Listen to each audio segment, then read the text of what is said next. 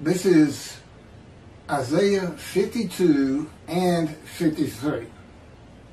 Isaiah chapter 52, the final verses 13, 14, and 15, begin the description of God's righteous servant that leads into, of course, chapter 53. It's the last three verses of chapter 52 and all the verses of chapter 53. Chapter 52 is a chapter of prophecy fulfilled by the return of the remnant of 13 tribes each. A remnant of each of the 13 tribes returned to Jerusalem to build God's second temple as a holy seed. As God has forgiven their sins while they make their way back. So, chapter 52 actually ends in verse 12, which reads, "For you will not depart in haste, nor will you lead in flight.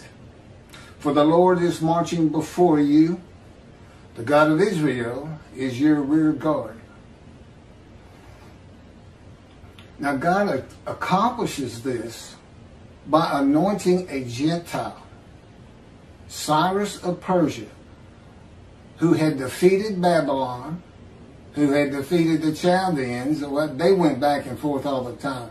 You might say Cyrus defeated Babylon and the Chaldeans, who had defeated Assyria, where the northern kingdom had been deported to, all that land, all the land of Babylon. The northern kingdom was defeated by the Assyrians and deported there, and Assyria imported Gentiles, presumably Arabs, into the northern kingdom, which this is why when they return, they all go to Judah. Now many people believe that there was 10 lost tribes from the Talmud, and from, I would say, to an extent, misreading the scripture and what it says, or not taking it all together.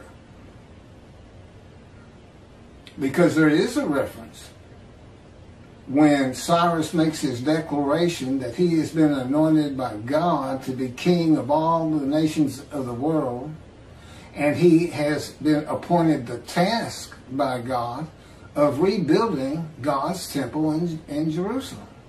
So Cyrus issues a declaration, and it is to all of God's people. It's to all 13 tribes. Any of you amongst you who want to return to Jerusalem and build this temple, you may go.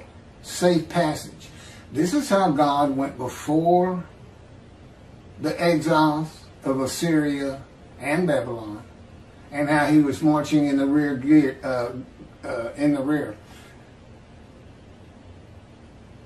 He got Cyrus to let them go for free. That's why there's no haste and no flight. They got to pack the stuff, make the trip plans, and head back to Jerusalem, which is not hard to find. I mean, you do have the Mediterranean there. Just go along it long enough, and you're going to hit the promised land and Egypt. And then I don't think there's any reason to believe they were lost. And the books of Ezra and Nehemiah make it quite certain.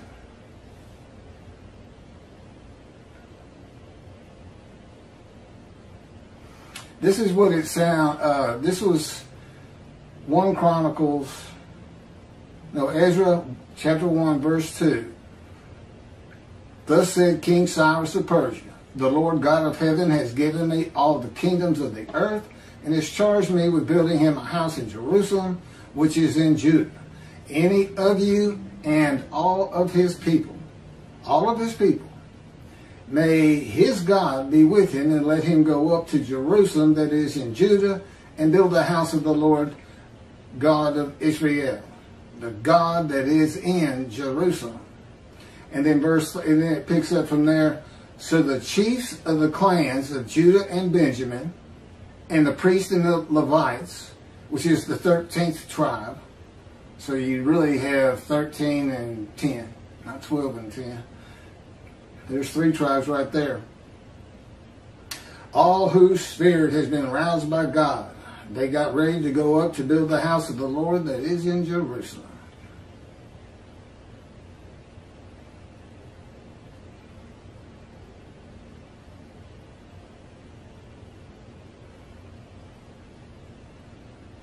And this is what Ezra has to say in chapter 3, verse 1. And this has to do with the returning of the exiles. When the 7th month arrived, the Israelites, being settled in their towns in Judah, the entire people assembled as one man in Jerusalem. When the people of Israel gather as one man, it is all 12 tribes and the priestly tribe of the Levites as Israel, which is how some people interpret Isaiah 53, to be the people of Israel by the name Israel when they gather as one man. In 1 Chronicles chapter 9, verses 2 and 3, the first to settle in their towns, again the exiles, on their property that they took when they got back. Nobody had been there during the exile, were Israelites, priests, Levites, and temple servants, while some of the Judaites and some of the Benjamites and some of the Ephraimites and Manasseites. There's 2 more tribes. Where are these lost tribes? Everybody comes back. God's prophecy was, I'm pulling them all back from the 4 corners of the earth, which would have been the Middle East in that day and time, as far as anybody knew. So we know Benjamites came back, Judahites, Levites, Manasseites, Ephraim, and which, by the way, Manasseh, Ephraim, and Judah were the largest landholders. Those are the names you're going to mention. And of course, you will mention the priestly tribe, the Levites, and not necessarily the smaller lot owners of the great partition by Moses and Joshua in the Promised Land. Verses 13 through 15 are combined multiple verses by quotes, except most renditions of the translation of the Hebrew to English don't have the quotes. The Jewish Publication Society, who decided to start from scratch in 1956 or 7 and just get the original Leningrad Codex, the oldest Hebrew text that we have on the Hebrew Bible, and they started from scratch. It's the best rendition you can find, a lot of it because of the knowledge in the world in 1957 versus lots of renditions that are used from back in the Talmud days. Shabbat.org. They use a version that has the commentary of Rashi, does not have the quotes. And it is important. It shows the demarcation between verse 12 and 13, 14, and 15 describing the righteous servant in Isaiah 53, 10 and 11. That also goes for ArtScroll, a great publisher of Jewish works that's aimed at the Orthodox of Judaism. They don't have the quotes either. And interesting enough, after those 3 multiple verses, 6 more appear. The first 6 verses of Isaiah 53 are put together by quotes. Verse 1 starts with a quote. Verse 6 ends with the quote. And that's important. Many people interpret these witnesses of verse 1 of chapter 53 as being the kings of nations that were startled that is in Isaiah 13, 14, and 15.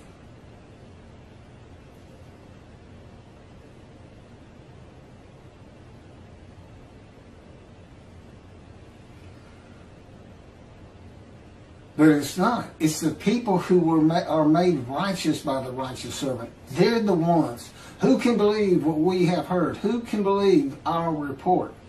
It is them. They have recognized this man that God describes. They've recognized him by the verses, by the description. Every verse descriptive. And they're trying to basically spread the word. He is here. The righteous servant of God. Which means, of course, God's here. God's got to tell him, you know, who he is and teach him and tell him, I am the one that gave you cancer. I chose to. And it exposed you to death. That's in verse 12. But I give you long life. But I give you long life. Supposed to die. Even in the Christian version, they say God brought this righteous servant to grief with illness. Well, illness is not the right word. It's disease. But be that as it may, you don't fall to grief if you got the common cold or the flu. When he says sickness, he means a sickness that exposes you to death. Today, of course, we think of cancer first.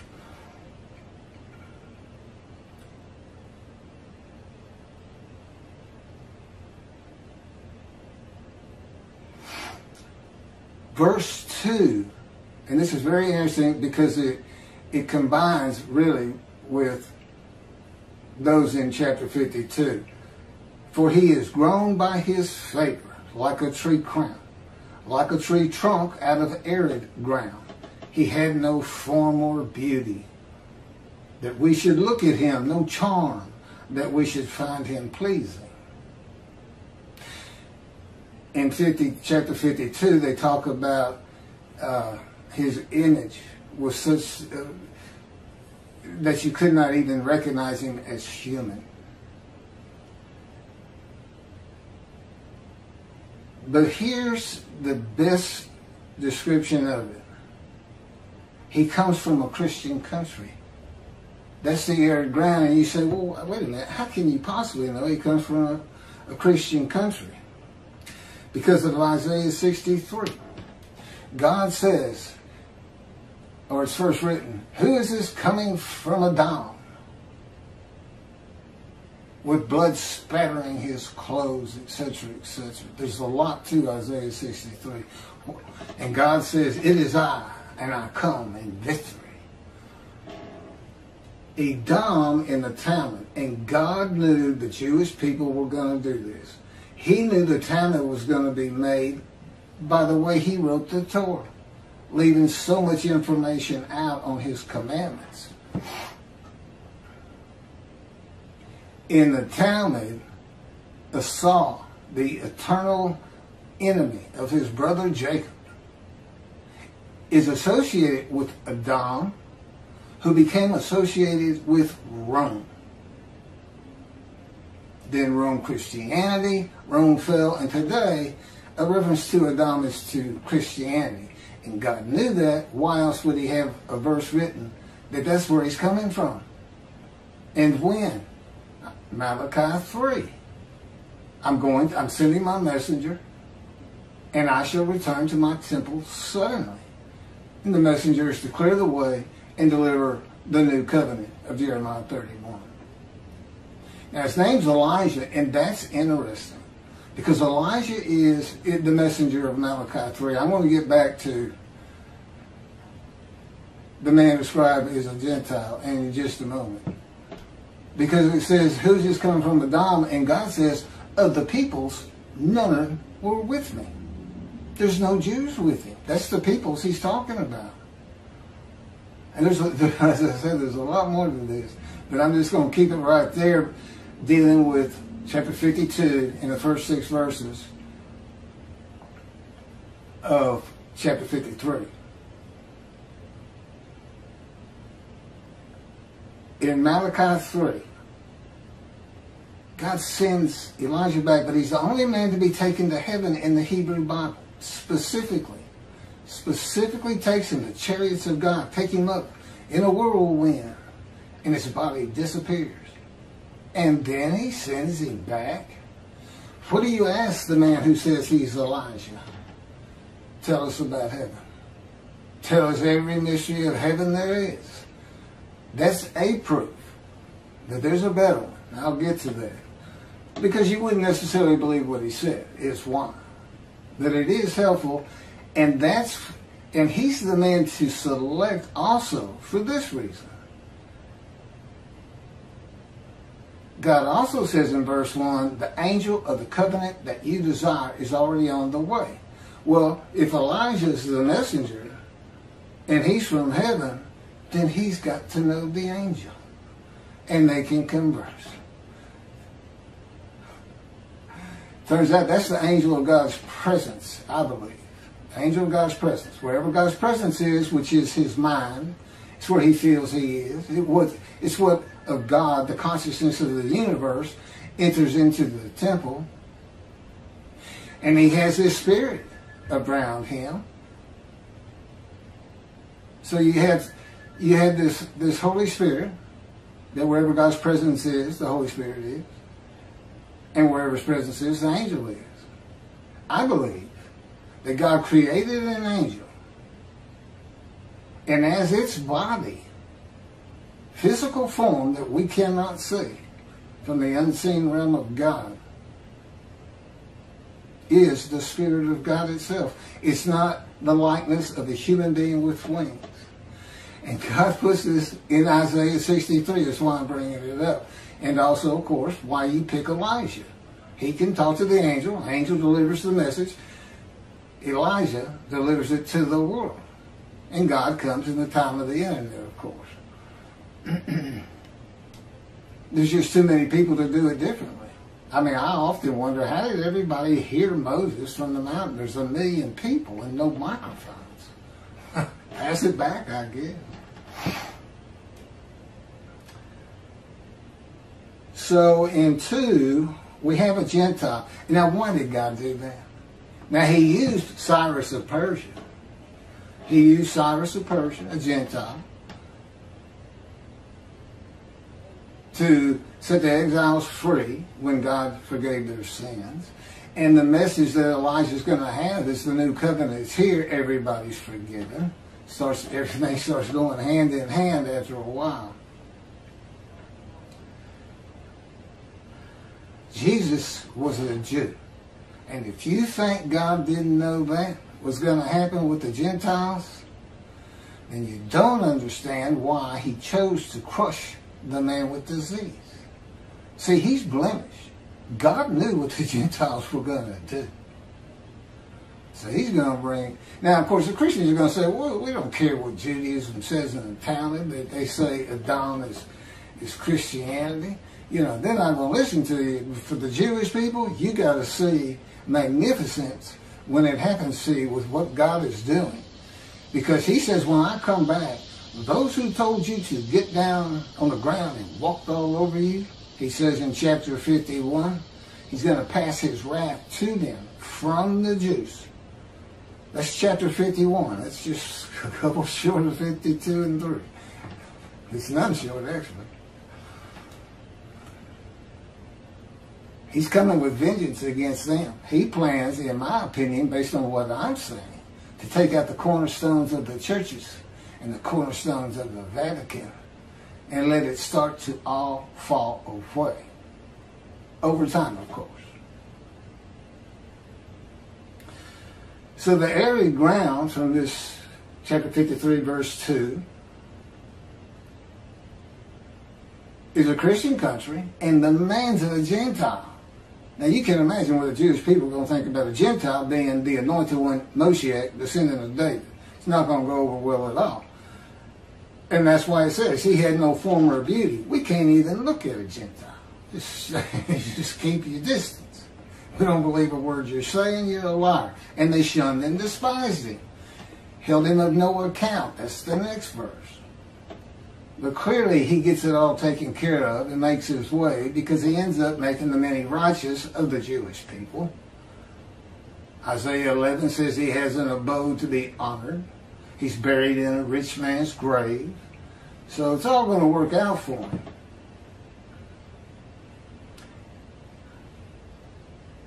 He's just got to get to Israel, convert Orthodox, and become an Israeli citizen, and make sure everybody realizes wherever he goes, God goes. Just like Moses. If you went and found Moses, you figured God's real close by. Well, it's the same with this man. A prophet like Moses, Elijah, descendant of David, and we have one description. God sends 4 men, and he gives one description. This righteous servant is going to have the capabilities, the attributes of whatever it takes to do whatever Elijah can do, whatever the prophet like Moses can do, whatever the descendant of David can do. And he calls him, my servant David, a shepherd. He's not a king. There is no kingdom to be gathered. God knew Israel was going to be a democratic country. He knows everything from beginning to end. That's how you can see how all, you've got 3 different books. You got Isaiah describing the righteous servant. You have Jeremiah giving you a new covenant that he ends up delivering. Because his purpose is the same as Elijah. Believe it or not, Elijah recounts as the father to the son and the son to the father by drawing them back to Judaism, which means to righteousness, with the new amendment to the first covenant, be mindful of the teachings I gave Moses, of the laws and rules and commandments for all of Israel. He's making the many righteous, and his purpose might prosper. God says, if he doesn't get it done, I'm going to come with an utter destruction. Basically, that means Elijah's got to be recognized for who he is, the righteous servant. And he's got to draw people to him, because no one can have that temple built by themselves. And that's what God's saying. If you don't build it, the day is going to come that land is going to be utterly destroyed. He doesn't mean he's going to do it in his power any more than he raised up the Babylonians or the Assyrians or Rome as armies, because the Jews wouldn't stop sinning. Lift the sword against you, pestilence. No, all those things were happening. God just took credit for it. To put fear into the Jewish people, to make them fear him, heed him, listen to him, which means his prophets. And they laughed at Ezekiel. They laughed at Ezekiel, which is interesting. Ezekiel, that is the key to Isaiah 53. The very same thing. A spirit of God alights upon him. That's Isaiah 1, chapter 11, 1 and 2. Spirit shall light upon him. It's a little bit different with Ezekiel. He said, God was telling him to get up on his feet. He says, at that moment, a spirit entered into me, and I could hear God's words. Now this is actually, I've got well over 5 documentations in the scripture for what I'm about to say, but it's a whole nother video. God is in his spirit. This whole, his way of communicating, and it falls true for all the prophets, for Moses, and there's backup for it. He tells, I'll give you one, he tells the Israelites, I'm sending my angel before you. Do not disobey him. He will not forgive you. For my name, Hashem, is in him. What does that mean? Moses, walking along, he notices a burning bush. And that doesn't burn up. He stops. The angel of the Lord is in the burning bush. Now you can't see the angel of the Lord. You can't see spirit. And that's his body. You can't see it. And then God speaks to him. Guess what? God is in his spirit. He's in that angel. I have a lot on that, by the way. So, Ezekiel. So what happens? How do I see this man 53? Well, right off the bat, in chapter 53, you have a verse that says this man is taken from the land of the living. Okay, but this man gets long life. He's exposed to it. But that doesn't, he's cut off from the land of the living, if I said that wrong. Yeah, he's cut off from. That just means you can't get to it. You can't have it. God tells Ezekiel, go to your house. I'm putting the cords of my power around you, and you shall not go out amongst the people. He just took him from society. Why? To change his nature. Ezekiel says that spirit entered into me. The spirit seized me. I went in bitterness and in fury of my spirit in the hand of God. What does that mean? Why are you all mad and furious because God's got you? What happened? It's the words of Isaiah. Punishment, chastisement, maltreatment, crushing and bruising. It's like taming a wild horse. If you've ever seen from Texas, if you ever see that, they put that horse through hell. They beat on it, they pull it, they yank it to the ground, over and over until finally the horse just stands there and says, okay, get on. I can't take this anymore. I'm fine. You know, Moses, who I can assure you went through this process that Ezekiel goes through, which the next thing that happens is he's pinned to the ground. God says, you'll stay here on the ground, and I'm putting the cords on your side, facing Jerusalem, and I'm going to put the cords of my power around your wrist behind your back. He binds his arms behind his back for over a year. I think it's 390 days on one side, and then for 40 days he gets to flip over on the other side. One for the sins. Notice, it's called the punishment of, but what do you think the punishment is for?